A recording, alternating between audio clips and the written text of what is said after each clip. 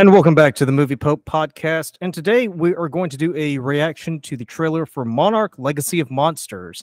But before we dive in, remember to like, comment, subscribe, and let us know down in the comments below what you think of these trailers and if you're excited or you don't really give two shits about any of these projects and you just wish it would all end.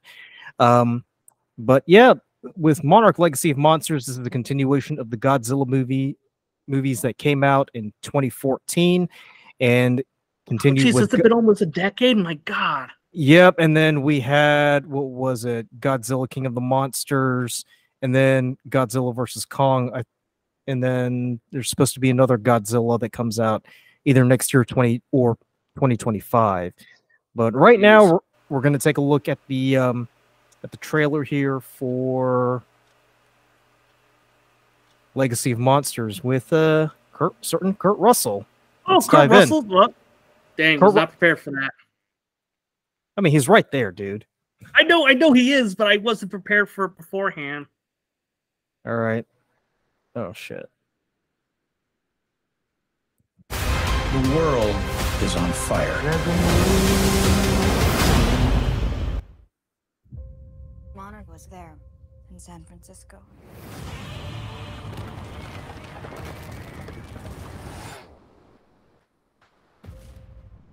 When the whole city was coming down, these guys were taking pictures, like they'd been waiting for it. You think that your father was working for them? This stuff was in a safe. Who are they? What's Monarch? I don't think you could park your ship there. This is the world we live in. Monsters are an inescapable reality. Those files belong to us, and they are more important than you could possibly imagine. This is gonna give me nightmares. Yeah, Kurt. Now you can choke down that Monarch lie. What about your father disappearing? Or we can find out what really happened before it's too late. Oh, those little Godzilla eggs? Must be. No, they don't think they are. Believe It is so much more vast than we could possibly imagine.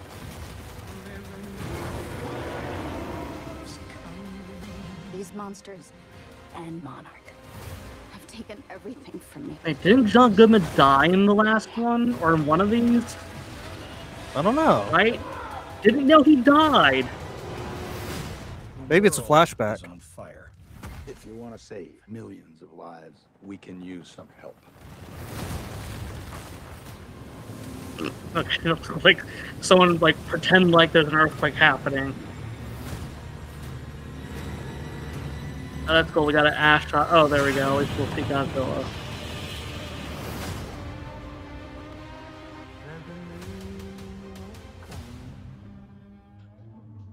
So, in the wise words of Ian Malcolm from Jurassic Park, you do plan to have monsters in your monster movie, right? Like, I think this was something that I remember earlier when everything came out. Like, there's so little focus put on the monsters. Like, nobody gives a shit about the humans, right? Like, if we're gonna go watch something about Godzilla or any other big monsters that are out there, like, that's what we're going to go see, right?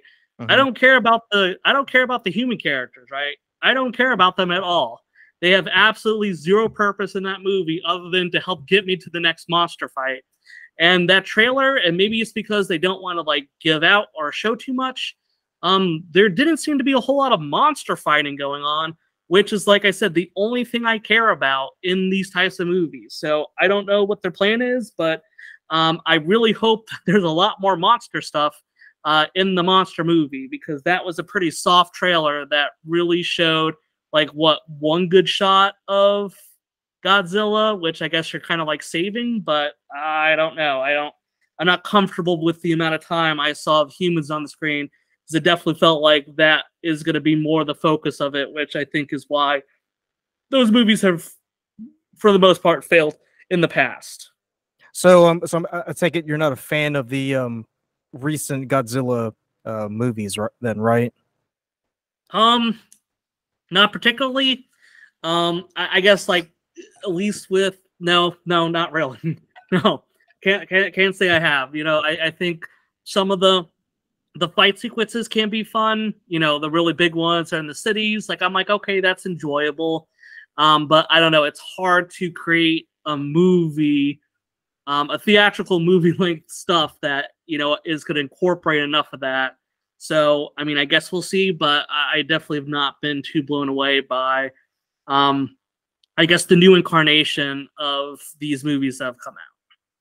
Yeah, because I mean, with the previous Godzilla movies that came out in the 60s and 70s, like you said, they're pretty much focused on the monsters themselves, whereas here they're kind of focusing more on the human drama. Because I remember when King of the Monsters, it was mainly focused on the divorced couple who were trying to get over the fact that their son died.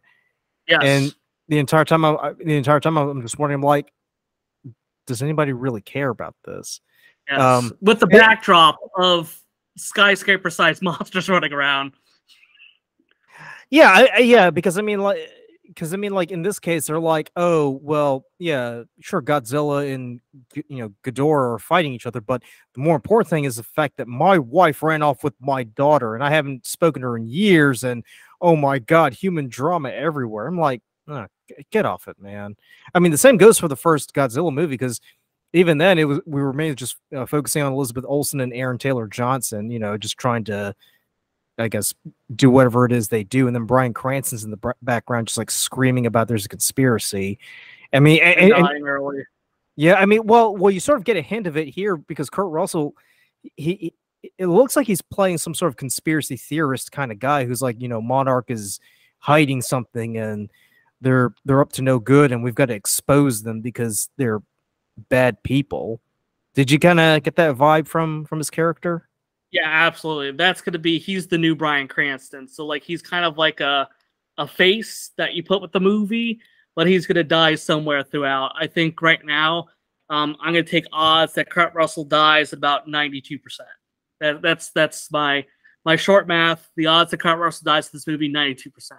Well, we also did see Wyatt Russell in there, the guy who played U.S. agent in Captain America or Falcon the Winter Soldier, sorry. So I'm assuming people give him too much hate. People give him too much hate. Yeah, well, but I kind of get the feeling he's going to kind of step up to the plate, if and when Kurt Russell's character, gets crushed by a monster or absorbs too much radiation. I mean, do you think you're going to watch any episodes of it, or you're just going to like gloss over it? Or wait, it's a TV series? Yeah, it's a miniseries on Apple TV. Oh, shit. No. What is no? No, that does no. I mean, I will watch it because like I'm gonna be suckered into it anyways. But like I'm gonna do it. It's because of Kurt Russell. You can admit it. We're not judging here. Well, Kurt Russell, yes, he definitely does help with that. But I also like to see got to give some of this stuff shots, right? Like you can't just go into it with the worst mindset. But I kind of to see that that's going to be a TV show definitely kind of raises more red flags because number one, generally those types of TV shows not well known for a great budget. So can you show something interesting with that? Sure, right? Like maybe the focus is on like some type of like espionage that deals with like getting access to this stuff. I mean, there's ways you can make it work, but it's weird. It's kind of like everyone's going there to watch the monsters, right? It's like if you had a camcorder and like there's like a giant like car accident happening in the foreground, but then like you're focusing on taking pictures of like, I don't know, leaves falling. Like everyone's gonna be like, okay, like the leaves look great, but what about everything in the background that's happening? That's what I'm interested in. And I think this is the problem when you have movies like this. Like we're all going into it being like, oh my god, Godzilla, you know, Mothra, all that other whatever other monsters out there. I'm sure you know like 50 of them, and I can only name 2. But whatever you want in there, like that's what people want to see. And I just don't know if it's going to give you enough of what people are ultimately hoping for. Yeah, I mean, well, you know, what's occurred to me is the fact that yeah, you know, we've got superhero fatigue. We're getting a little bit tired of all these Marvel shows. I know. Let's try monsters. People love monsters, right? Let's try to shift the focus from superheroes to monsters, and I don't think that's going to turn out too well if the box office ratings are anything to go by. Yep. Yeah, let's not forget about the Mummy movie that was supposed to be starting the old monster films back, and then that totally flopped on its face and set back that whole thing for probably probably a decade or 2 before people even look at some of those things again. But yeah, I just oh shit, you're right. You're right. Yeah, I totally forgot about that. Yes, exactly. That was supposed to be like the Universal monster movies, right? That was the whole thing. They were trying to bring it out, and you know, you had kind of like the Jekyll and Hyde. You know, you had the Mummy, obviously. You know, even had pictures of, you know, the type of cast you're hoping to have. So, you know, they tried to do that, and it just totally failed on the first movie. And, you know, that's pretty much just been a foregone conclusion. So, as I said, don't know what the plan is with this, but I mean, I just have a feeling that the focus is going to be on stuff that we as an audience probably are not going to care as much for. And the stuff that we do want to see is probably going to be on the screen very briefly. And I think it just makes it that much harder when it's a TV show, because it's like, you know, it's probably not going to get the same level of budget and care. You know, I know sometimes you get like the Lord of the Rings stuff where it's just like, you know how many hundreds of millions of dollars that were spent on that series. So occasionally you do get some, you know, really big name stuff that goes out there, but you know, I'm a little bit concerned with what direction they're going with, and if they'll have the finances to do what they want to do and make it look good. Well, not to mention too the fact that, you know, we don't know what the audience reaction is going to be. We don't know if it's going to be one of those things where you know this becomes, you know, a huge hit, or if it becomes a flop. You know, for sure. Yep. And definitely, like I said, there's definitely ways that you could do this and do it well. So I don't want to pretend like it's a doomed to fail type of thing. There are ways that you can make this good. It's just gonna be curious what direction they go, and do you have the means in order to have it go the way you want it to go?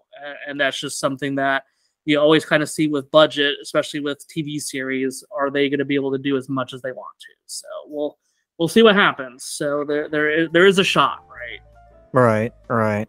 Well, that's going to do it for our reaction to Monarch Legacy of Monsters. Let us know in the comments below if you think this is going to be a smash hit or a flop. And as always, thank you so much for watching this episode, and take it easy. Bye.